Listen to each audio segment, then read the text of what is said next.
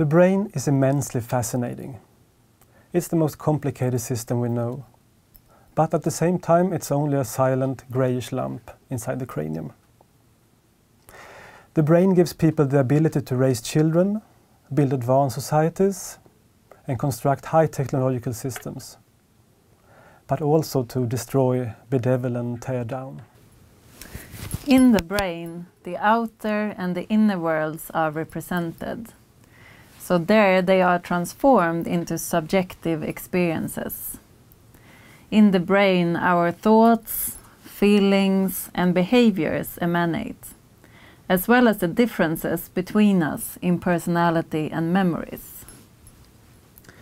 After you've studied the functional anatomy of the brain, the neural networks that make up the biological substrate of cognition, emotion and personality, you will most likely agree with me that to understand the human psyche, you need to use more than just empathy and your senses.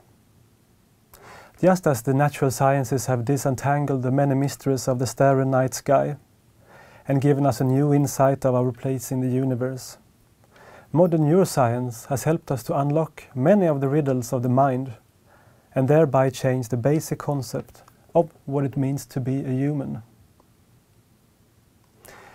The brain is made up of three parts: the cerebrum, the cerebellum, and the brainstem. These are the main constituents of the central nervous system, which, apart from the brain, also includes the spinal cord. The cerebrum and the cerebellum are made up of two hemispheres. Each cerebral hemisphere is further divided into 5 large anatomical areas, or lobes. At the back is the occipital lobe. Below and in front, just as the thumb on a boxing glove, is the temporal lobe.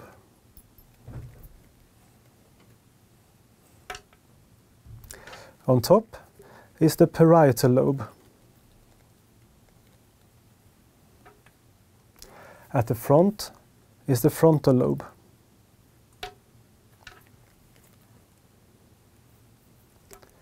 The insular lobe is folded deep within the lateral sulcus.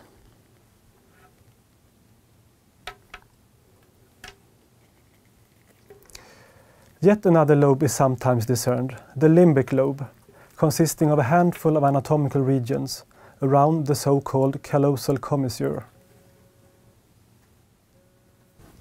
A prerequisite for the functioning of the brain is that it can exchange information with the rest of the body and also with the surroundings.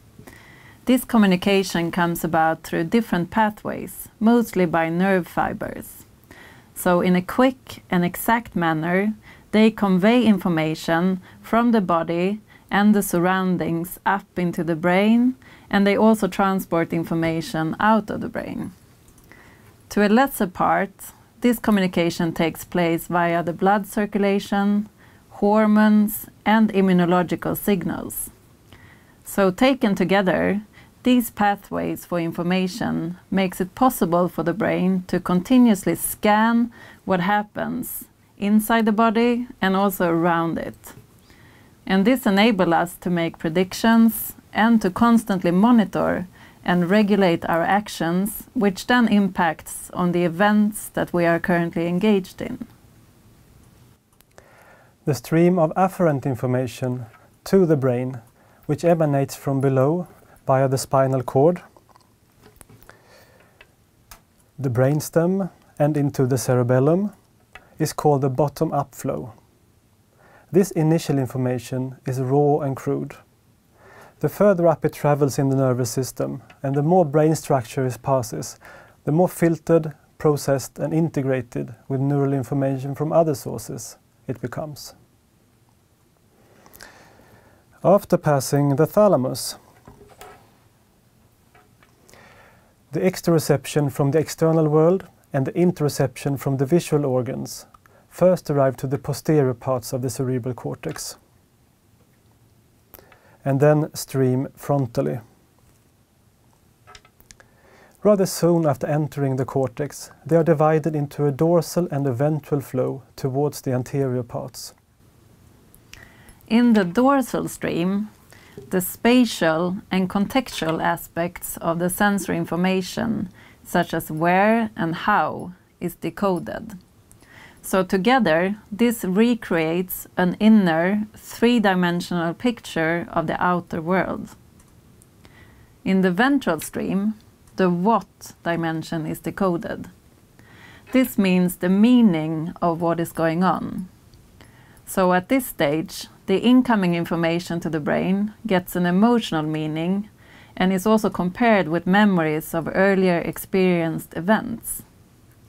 So this dorsal ventral gradient in the bottom upstream is also associated with cognitive and emotional processing of the information that is currently processed.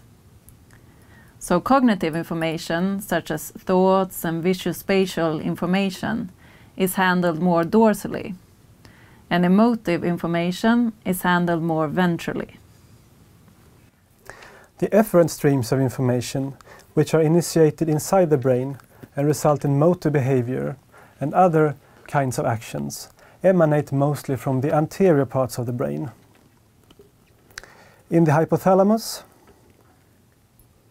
around here, they stream down out through the brainstem and to the effector organs in the body, mostly muscles. This stream is called the top-down flow of information. To study the brain's anatomy and functions is about as big a task as learning the anatomy and physiology of the entire rest of the body. There is a long series of organs or brain regions to get familiar with. They all have their own morphometry and functions, and they all take care of different tasks. They are also linked with each other, serially and in parallel, in complex neural circuits. The brain is the body's most complex organ, but whoever manages to force this subject will be rewarded with many new exciting viewpoints that helps to understand the complexity of human behavior and psychiatric conditions.